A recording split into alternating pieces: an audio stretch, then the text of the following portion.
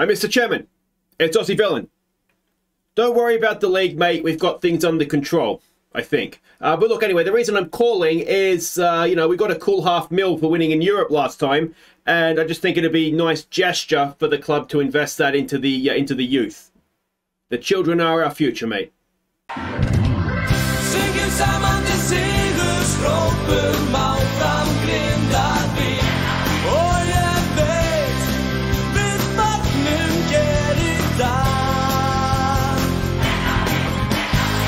Hi guys, I'm Aussie Villain and welcome back to Grindavik on the Impossible Dream. It is Season 5, Episode 8 today, and today we are going to win the league title, I hope, or else I'm going to have some questions to answer, aren't I, as the manager of the only professional team. Hopefully we get it done nice and quick, and then we'll then have a game in Europe. If not, if it takes a couple of games, then that will be the episode, and we'll come back for Europe next time around. Now, the good news, after we obviously won the last time out our opening Europa League fixture, I did ask for some more improvements into youth coaching, and that was agreed to, so that's now exceptional, which I believe is as high as it goes.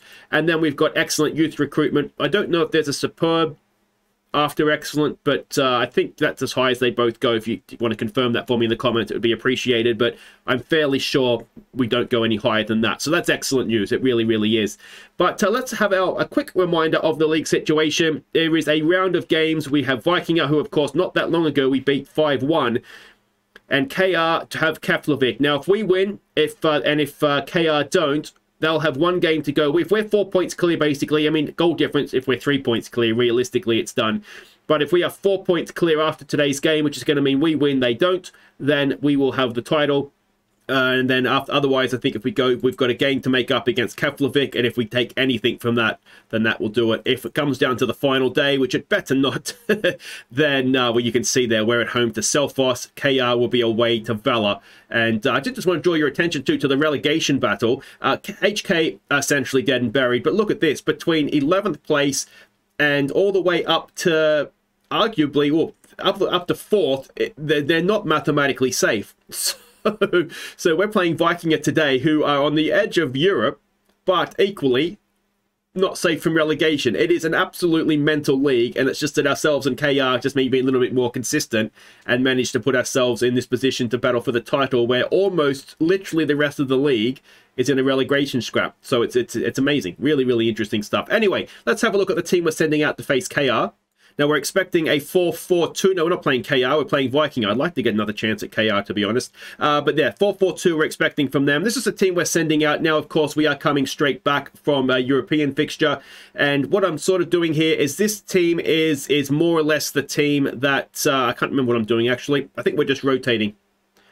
There was a method to my madness, and I think I've forgotten what that method is, which sounds like me, doesn't it? So it's Andreasen in goal, Sanchez, Andreasen, Antonsen, and Matheson as the back four. Podartsen is going to be in there as the anchor man. Turpitsen and Karasson in midfield. Cisse, Rocky, and Gardini will be the front three. All right, so we can see the team sheets there. I don't recognise any names there. Now, they had either Gudjonsson, isn't it? Oh, here it is there, Helgi Gudjonsson. I thought he played for them. He has scored quite a few goals against us. He's very strong in the air, which is why we've gone with sort of our 2 European centre-backs for this one. Put on a worthy display for the media. All right, I can get on board with that. Outside of that KR game, and like I said, we had been playing very well. And yeah, like, I'm not completely sure what happened in the KR game. It was just one of those, I think, where something went wrong, obviously.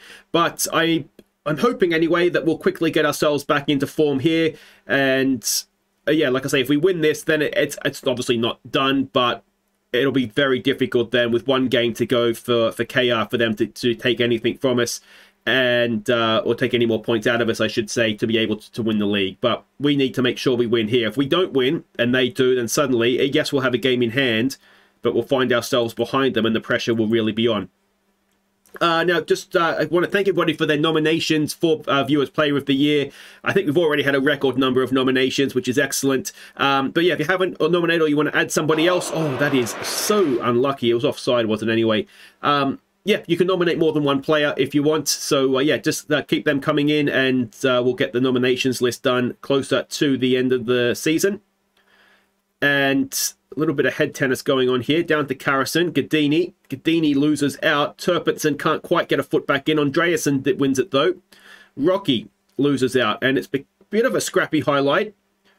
And there's the ball through. Danny Sanchez gets caught out. We're 1-0 down, and this is not really what we wanted. Maybe I just need to play the league games off camera at this rate. It just... So what's got... It was Danny Sanchez. He is a little bit of a liability defensively, isn't he? So how much more we'll see of him, I don't know. We do have, of course, our Chinese left-back who's not registered in the squad for this year. But I wonder if maybe moving forward, what we were looking to want is Collar, who is our young left-back that came through at the club. And maybe the Chinese guy and Danny Sanchez, perhaps we might look to move on. Sanchez, though, over a free kick. Back post. Andreasen. Oh, it's not Andreasen. It is Andreasen. It is Andreasen. He is a goal-scoring machine for a centre-back. Does take a lot of penalties, but was that his 10th of the year? He's getting up towards those numbers, and that is Turco-esque in terms of a header, looping it back over the goalkeeper. And we're back level at 1. Now, I haven't noticed a score coming in from the KR game. There's a ball that's bouncing around. It's a penalty, is it? A clumsy trip? No, Andreasen with the clumsy trip. But let's see what we can do here. We seem to be settling into this game a little bit. Put Dartson forward for Rocky. Rocky cuts back in. It's there for Gardini, and it's a good block from the defender. Over the top. Late in the first half here. Can we go and take a lead now? Matheson with the corner. Into a good area. It is headed away, though. And, well, we've got players back, and that ends the highlight. So we're a little bit lucky to be behind looking at the momentum of the game. It has all been us, just that one moment really that they've had. All right, so let's say it doesn't reflect the pattern of play. Just keep going. Get out there and do it. And Cisse's not having a particularly good game. We haven't seen much of him, to be fair. But we'll leave him out there for now. We don't have that many options in wide areas at the moment. I don't have Viva on the bench for whatever reason. I picked the team before. Oh, and it is 2-1 now. Can Keflavik come back in that one, I wonder? We've got another corner. Matheson. Good ball in. Oh, it's off the crossbar. I think it was Rocky at the near post. So unlucky. And Cisse's looking nervous now as well. So what we will do here, we do have this guy on the bench who can play on the left-hand side as a winger. So what we might do is make that change. Now, Rocky is not... He can't cross, can he? No. So we might use him then as an inside forward. And Matheson on the overlap can maybe get something going for us there. Carrison was the other one that looked a little nervous, but he seems to have... well, he's not feeling too nervous now. We've got a corner to defend. It is away. It's a good header away by Goodnason as well. Carrison can't stop the cross coming in. It's headed away by Sanchez, I think it was. Rocky just sort of clears it up a little bit further, but Vikingur have the ball. It's certainly not going to be 5-1 this one, is it? Andreasen claims it. Now what happens from here? Rolls it out to Antonsen. Cross field there for Andreasen. Always makes you a little bit nervous with centre-backs playing out from the back, doesn't it? Carrison. Good ball forward there for Goodnason. Oh, he's going to Gardini. Gardini can't beat the goalkeeper. And Carrison's just not playing well. Let's get Halkson on and see if he can get some balls forward for us. There's a header and it's over the top. Was it Matheson with the header? A draw here is not ideal, but it's not the end of the world, obviously. Goodnason for Turpinson. Turpinson does really well for Goodnason. He's got a decent cross on him. Rocky's at the back post. Is he onside? Doesn't matter because Gardini leaps above them all and heads the ball into the back, and that it is 2-1 now. And this could be the title essentially done, although if they win, they being KR, then we do need to beat Keflavik to make that a certainty. But Gardini with a good header. I thought that was going to Rocky, the cross originally, and I don't know that Rocky was onside, to be honest. Let's praise them, and if we can get a third here, then surely that is that, and then we're just hoping Keflavik, who are of course our local rivals, then we're just hoping that they take some points off KR, and that'll be job done. Playing around with it at the back. Turpinson turned. Good ball for Rocky. Turpitson has just been such an improved player this year. There's a good ball back for Rocky. Rocky's in. Rocky scores. It's 3-1. It's his 14th of the season. And that is surely that done at our end. What is KR doing? They will have a game to play. And it was a 1-point gap, wasn't it? So if they win, it'll be a 1-point gap. So we will still be a win short. Goalkeeper got a hand to it, but not a strong enough hand to keep it out. And... well, let's give them some praise. And that should be done.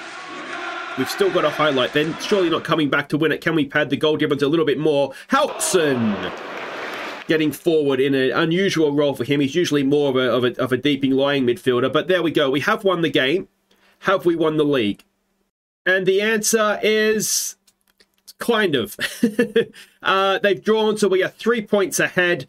They've got one game to go, so they can only level our points, but that goal difference means that it's more or less done. So I think with that being the case, what we might do here, realistically, we've won the league, haven't we? So what we might do then is we will come back. I will play through the end of the league season. We'll make it mathematical, and then we'll face away in Europe a Banik Ostrava, who I believe are a Czech side, and that is a decent chance for us to pick up some more points in Europe. All right, welcome back. Now, we're getting ready to face Banik Ostrava here in the Europa League. But before we do that, we do, of course, need to wrap up the league season. So let's go see. I mean, we can probably assume we were going to win it, but let's see how it played out. Huggins gave us a first-half lead. Grindavik pulled level before Houghton played in Rocky to seal the title. So it was a comfortable performance from us. Really, the only chance they had was the goal that they scored. I think the XG tracker kind of confirms that. It was much more comfortable than the 2-1 scoreline suggests, but it meant we were champions. We had Morty Mortensen with a gaming goal as well, just trying to give us some experience to some younger players here as well, with left back as well. But yeah, it was comfortable. It was title done, job done, and we had one game to go against Selfoss. Huggins found Rocky to give us the lead. Selfoss pulled level before Huggins crossed for Sanchez to get his first Grindavik goal. And Cisse played in Rocky for our third. Still think Rocky was offside for that second goal, but anyway, another game that we dominated, deserved to win. It was a little bit more, you can see on the XG track, a little bit more two-way, I suppose, but ultimately their finishing was poor and we had all the possession. So it was absolutely fine. Again, with the title done, we really did play some kids. Adel Storensen, I think it'll be his last game for us unless we get some injuries. I just don't quite think he is what he was or what I thought he was going to be. But yeah, a good result there. And the final league table, there it is there. So it was Valor and HK that ended up going down. 6 points was the gap at the end. A 30 goal difference is not too bad over a 22 game league season. So all in all, yeah, as I say, a very, very good job. Now there are some end of league season awards, I suppose. So Capiello set a new league record, breaking Moa's league record of a few seasons ago with a 7.72 average rating, so well done to him. Stefansson was third in the Golden Boot, which, I mean, it makes you wonder if he's all that bad, doesn't it, really? But he was playing most of the games in the league this season, and I think our striker should be scoring a lot more goals than that, if I'm honest. The goal of the year, we actually had Allmarkson come second in that, which is not a bad place to be, and I think there was something else. The only other thing to catch you up on was our chairman is the same. Egil Gudmundsson has won a second term, so congratulations to him. But anyway, on to things at hand, and that is, of course, the game here against Banik, I suppose it would be. The 4-2-3-1 we're expecting from them, and this is the team we're sending out. It is Andreasen in goal. It is Meng, Janyu, Andreasen, Antonsen, and Matheson as the back four. Sayas, Turpitson, and Capiello in midfield. Viva, Turco, it is, I think, this time his last game for us. His loan, it's saying, is going to expire again at the end of September, so that'll make this his final game. Gadini will go up top, so let's hope that we can, get another, well, if not win, certainly draw. All right, so we can see the team sheets there. We don't have the Czech League loaded, so maybe that's good news. We might be able to nick something. Good to really impress me. I think just ignore the recent praise. Go out there, play a natural game. Away from home in Europe, you know, it's never easy, is it? So hopefully we can play well here. And here we go. So they're actually coming out in a 4-4-2 in the end. Now, when I got the sort of the scouting and analyst reports, they didn't really know what to expect from them. It was one of those where it said there's so little statistical data or whatever it is, or data, whatever it is that they say. So I'm hoping that means that they're a little bit rubbish, but, you know, to get this far, Roof Watch is back, Czech Republic version, and looks very similar to the Icelandic group, that one, doesn't it? Must be done by the same engineering company. All right, so here they go. Here they come. Got our two big centre backs. You can't miss them, can you? Who's the little shorty, I wonder? Who is, I wonder who that is. I wonder if it's one of the fullbacks. Anyway, doesn't matter. We're underway. And let's encourage them. Yeah, I think it's one of these where if we were to get a draw here, it's coefficient points, it's a little bit of cash, and then that would be great. If we were to get a win, and let's let ourselves dream for a split second here as Banik attack, and are they about to go ahead? No, as Matheson gets the ball clear. Yeah, it would put us on 6 points. Now, we don't have much history, obviously, of the league format as to how many points it will take to get us out of the group into the knockout. It's not really a group, is it? The league into the knockout rounds as Matheson gets back again. Oh, and that is a little bit of luck. But we do get away with it. But 6 points, we've got Dundalk to play. I still maintain I saw Dundee that first time when the fixtures came out. I don't know what I was seeing. If, and again we're throwing ifs around like they're going out of style, but if we were to then go and beat Dundalk, 9 points must get us a little ways towards getting out of the league. Because it's the top, what, 24 or something that do get through. So, yeah, this is a big game on that sense as well. But it's 0-0 at half-time. We've dominated possession, but there hasn't really been much in terms of chances to talk about. We've been the better team here. Let's just keep going without pressure. And we've got faith in you all. A draw is, as I say, is absolutely fine. What we want to do is we want to improve from what we did last year, basically, don't we? Last year we were second bottom. We've already scored more points this season than we did last season, so you'd like to think that's not going to be repeated. And here we go now, Turpinson. Oh, it's... I wonder if... It all looks a little bit compact. I wonder if we try and exploit the flanks, move it around a little bit quicker. Oh, Matheson gets almost a really good tackle in. Now, we've let him go. Is he offside? I think, and maybe it's more I hope, he is offside. VAR is checking. VAR awards the goal. We're 1-0 down. And how close was it? Oh, Meng Jianyu's going to play him on, isn't he? If anybody, I think that's who's played him on. I'm still not convinced. Can we get the offside line? It's going to be it here. Yeah, it is. Meng Jianyu played him on. Oh, that's silly, isn't it? All right, let's make some tactical changes here because we have been the better team. So let's raise the tempo and look to exploit these flanks. And the other thing I'm wondering is if we look to trap outside. We'll see how that goes. Because they've got wide midfielders as opposed to wingers, so that might serve us well. And see if we can get some players into the game that haven't otherwise been in the game. And it's not really happening, is it? All right, Viva, Turco. All right, Viva's not playing well. What we might do then is let's go to different formation. We'll move Sayas forward. We'll move Capiello forward. Turco and Gadini can stay where they are. We just need another midfield player. That can be... Who's on the bench here that we could bring on? Halkson. That can be Halkson. And let's see if that brings us any luck. I wonder if we try and demand more. No, that's not really working either, is it? All right, Matheson, you come off. Huggins has been in really good form coming into this one, so let's get him on. 10 minutes to play. Let's go attacking. And let's see if Huggins can be the difference maker here for us. Here we go, Turpinson. Capiello, back to Sayas.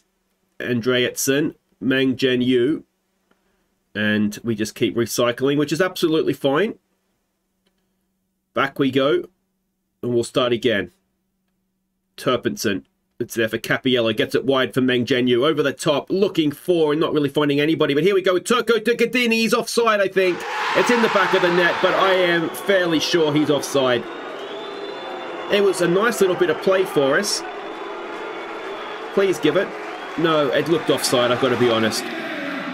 So that is ruled out, and yeah, it was offside. We can't really complain. We will, no doubt. I'll go to the press conference after the game and rip into VAR and say it's a disgrace and all that kind of stuff. But really, it wasn't. We've dominated possession here, and we've just not been able to break them down.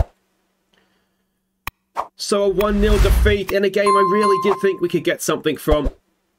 But, yeah, I mean, it's one of those. Are you pleased with the performance? We had so much possession, it's difficult not to. We just didn't create much. So just like that, we slide down to 21st in the table, which isn't ideal, but it's still better than last season, I suppose. But there we go. They win the Battle of Meski Stadium. So that's disappointing. It is disappointing, isn't it? But there we go. We've won the league title, so it's not been a complete disaster. I don't see much point in coming back for Roma or Rennes. I just think we're going to lose both those games quite comfortably. So we'll come back. It'll be Dundalk, not Dundee, and then AEK Athens at home. Both of these, if this was the other way around, I'd say nailed on. We should beat Dundalk at home, and we probably won't get much in Greece. But the way it is, it could easily be 6 points. It could easily be nothing. So we'll come back next time and see what it is. Don't forget to go and nominate Last Call for Viewers Player of the Year, because next episode we'll be voting on it. Take care.